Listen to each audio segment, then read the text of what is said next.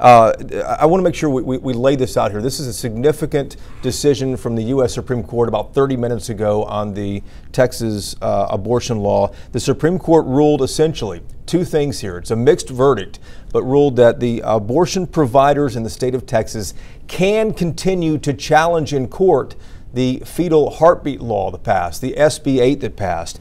But there was a split ruling on this, as we mentioned. In a 5-4 ruling, the court will not allow the lawsuits to go forward against state court clerks. The abortion providers had sued state court clerks in order to stop this law from taking effect. So a split ruling here this morning. Let's get to one of our guests this morning, Brian Owsley. He's the Associate Professor of Law at UNT in Dallas. Brian, can you hear me this morning? I can, yes. First takeaway from this. I have a number of questions on it. I'm sure our viewers do too, but first takeaway on this. What do you think? First takeaway on this is it's not a good decision if you care about Roe versus Wade. This is a decision that basically, in many ways, refuses to uphold the court's precedent in Roe versus Wade, and that doesn't bode well. Most notably for Dobbs versus Jackson Women's Health, which is the other abortion decision that the Supreme Court heard argument earlier this month on. And it doesn't bode well for the Roe versus Wade ruling from 72 or 73, simply because, I don't know if I mentioned, SB 8 can stand right now in Texas. The Supreme Court did not strike down SB 8. So 39 days after Texas went to D.C. on November the 1st to go ask for an expedited hearing, the justices came back and they said, you know what, SB 8 is going to stand. We're going to allow these the prohibition on abortions beyond 6 weeks or so whenever a fetal heartbeat is detected. That seems significant. You mentioned Roe v. Wade. That was one of my questions. Does this continue to chip away at that landmark decision? Yes, it does. I mean, I think chip away. We might be seeing the end of Roe versus Wade in the coming months with the 1-2 punch of this decision and Dobbs. I would say that as I understand it, what the decision does vis-a-vis Roe and SB 8 is it doesn't issue a stay. In other words, the state of Texas is still allowed to enforce SB 8 while abortion providers are allowed to challenge it in court. In other words, many times, for example, let's talk about Dobbs versus Jackson Women's Health. There, the court stayed in light of Roe versus Wade. The trial court and the appellate court upheld because of Roe versus Wade. Here, the Supreme Court and the lower courts have not stayed the implementation of SB 8. So in other words, if you are someone in the state of Texas who is seeking an abortion, you are stuck under the rules established in SB 8. And you've mentioned Dobbs versus Jackson Women's Health a couple of times. For our viewers who might not know that, that's the Mississippi case that essentially was heard right after the Texas case was last month. And that one's the one asking for 15 weeks. Go ahead, Brian. Exactly. That's a 15-week decision or law. And the court heard argument about a month after it heard argument on the one for Texas and SB 8. The court had decided sometime in the spring to hear argument on Dobbs. So that wasn't any revelation. The court took up the appeal in SB 8 as an emergency matter. And so on some level, we've been waiting quite a while for this decision because of the emergency nature of it. You know, we now have that decision going forward, and I expect we'll get a decision regarding Dobbs, you know, this term, and quite possibly we'll no longer have Roe versus Wade as good law. Well, lay this out for our viewers here too. So for now, the SB 8 remains the law of the land in Texas. Women cannot get an abortion beyond 6 weeks. That is was not stayed by the court, as you mentioned. So what happens next in this? Because the justices did say by an 8-1 ruling that these abortion providers who are suing over this can continue their cases. What happens next with these cases then? So the providers will go back and they will find the appropriate individuals to sue and go forward with cases challenging Roe versus Wade. This was, I think, for some background, SB 8 was a very distinct statute in the sense of what it did was try to prevent the law from being challenged in federal court. And I think that's why you see so many of the justices giving pause. For example, Justice Kavanaugh, during oral argument regarding SB 8, was very concerned about the approach that the state of Texas had taken in enacting the law, and noted that potentially legislatures in maybe blue states could take a similar approach to limit gun rights and target gun owners. And so maybe the state of New York or the state of California could use this approach. And so I think on some level, the state of Texas was thumbing its nose at sort of federal courts and federal judiciary power. And that's never going to be a great recipe for success at the Supreme Court. They're going to guard their ability to basically review, consistent with Marbury versus Madison, matters before the court. And so, and challenges regarding the federal Constitution. So that's, I think, what's driving sort of the 8-1 decision. But as we've been talking about, there's the abortion component that is also a large part of this decision. Yeah, and just to reiterate what you were saying there, the thing that made this law so unique and so different is the fact that the state did not enforce SB 8. Enforcement of SB 8 was left up to individuals anywhere. There were people a man in Illinois, a man in Arkansas, both who sued over SB 8 simply because the law allowed them to do that. I asked you what happens next here too. People who might be watching this are also saying, hey, I thought I just saw a headline though yesterday from a state court ruling that the enforcement mechanism violates the state constitution.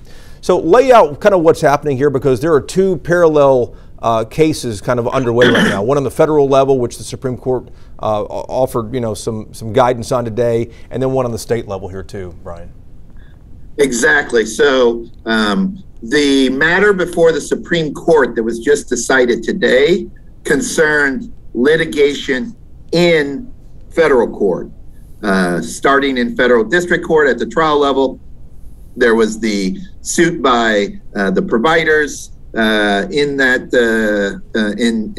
federal court, and there was also a suit in federal district court by the United States seeking to enforce Roe versus Wade and attacking this approach. And so that will go back. The matter of the providers will go back to federal court, and they can start to litigate if they can find proper defendants. Yeah, if they can find someone, if they can find someone to sue, you were saying. Go ahead, Brian. No, they have to. If they can't sue the clerk of the courts, they're going to have to figure out who they can sue. Possibly state judges. There was a concurrence by, I think it was Chief Justice Roberts, that indicated he thought, not only he thought that the clerk of the court could be sued, but he also thought that the Attorney General for the state of Texas could be sued as well. So that will sort of be sorted out, but that litigation challenging SB 8 will go forward in federal court. As you noted, there is a parallel track in state court, and that is proceeding, as you noted, with a decision yesterday by one judge. Again, I think judges in Texas state court are also probably a little wary of this approach to basically to design a system where litigation is foreclosed for anyone to challenge the nature of the statute. And also, as you noted, at least early on, I don't know if there's been any recent filings, but there was a provider out of San Antonio who wrote an op-ed and said, I basically violated this law. I provided an abortion for a woman who was outside of the 6-week limit.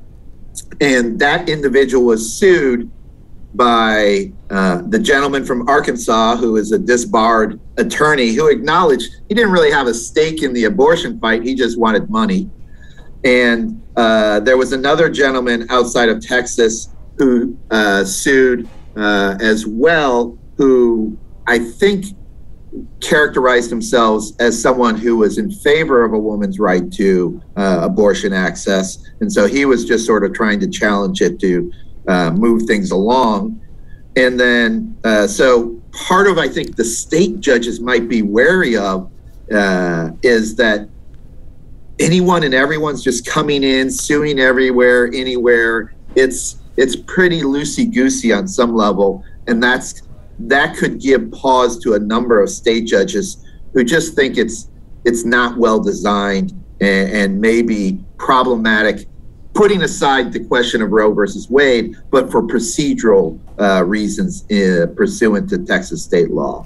Let me just reset for our viewers who might be watching us now. We're speaking to Brian Owsley. He's the Associate Professor of Law at UNT Dallas.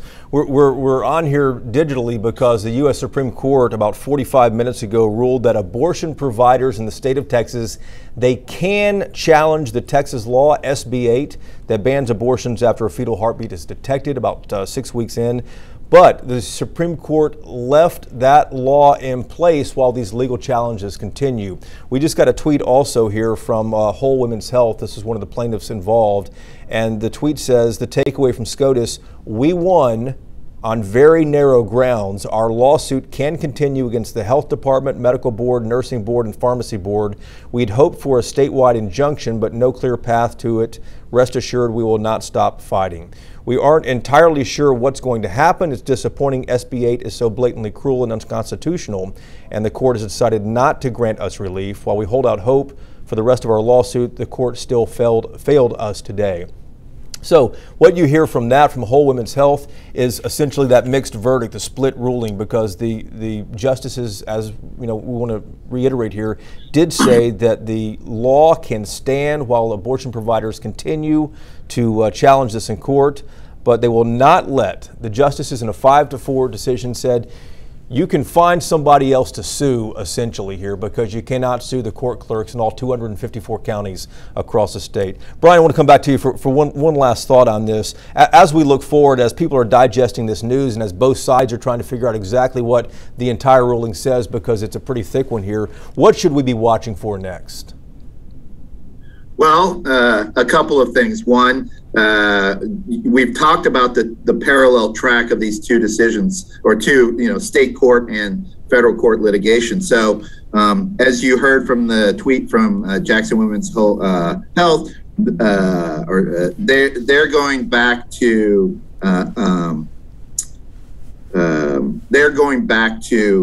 court. As they characterized it, as a very, very narrow victory for them. The victory for them is they get the right to go back to court and proceed with their challenge to SB 8. The problem is, as they noted, SB 8 is still the law of Texas now, and so it is impacting women's right to have access to abortion services.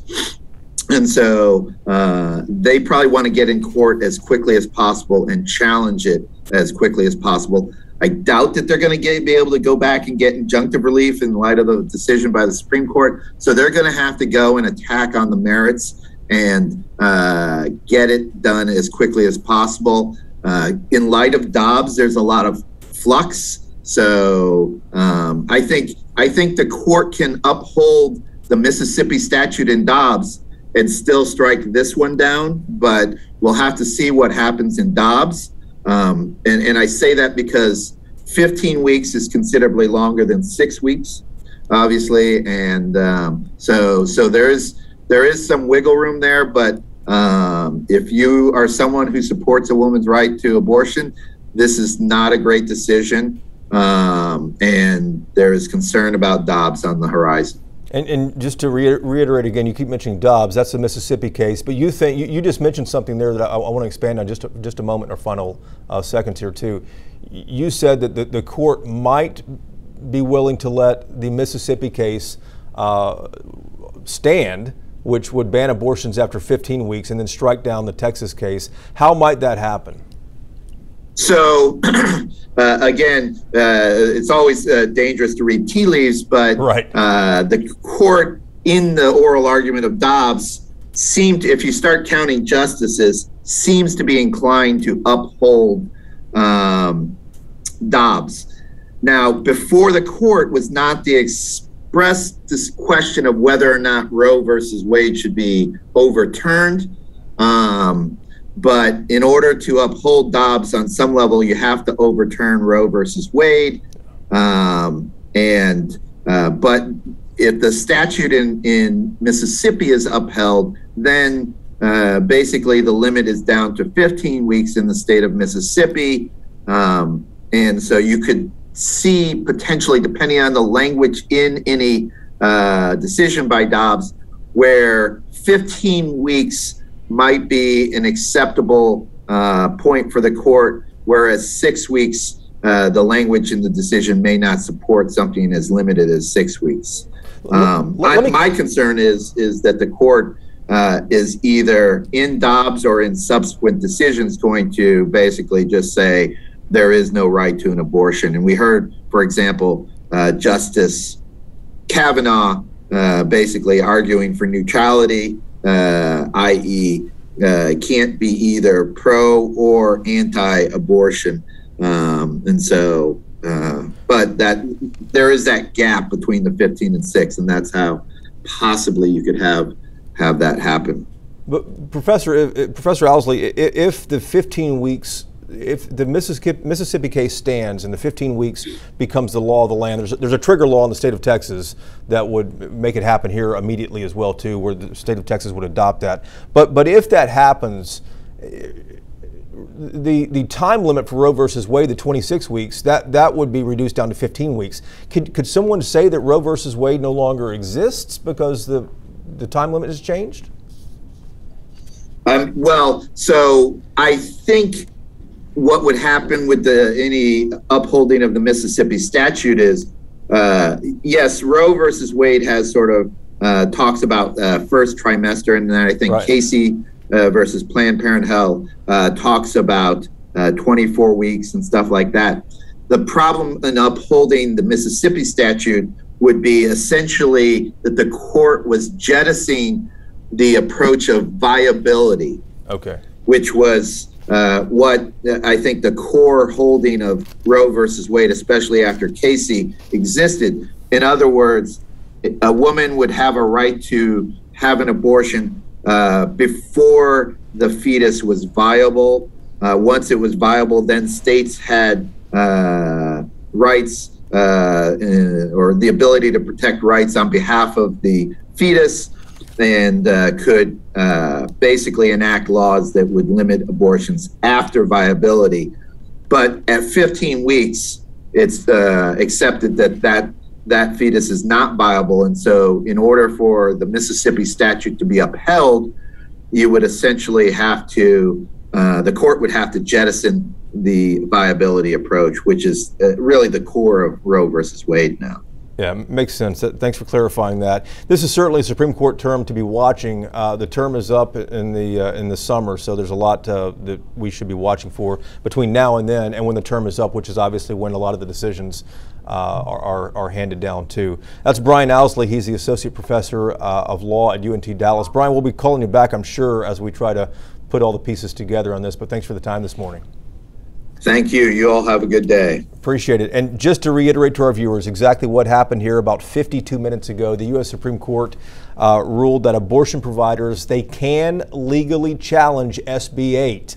but it's important here what they said. They said they're going to let SB 8 stand. It remains the law of the land in Texas. You cannot get an abortion beyond 6 weeks, but the abortion providers still can pursue lawsuits on this. But until they find a defendant and go forward in a court and try to get this overturned, SB 8 remains the law of the land in Texas. We're still putting some other eyes and ears and trying to make sure we understand this thing, putting eyes and ears on this case and this decision that came down within the last hour. We're going to have an update on WFAA midday in about an hour or so. I hope you can join us then. Take care.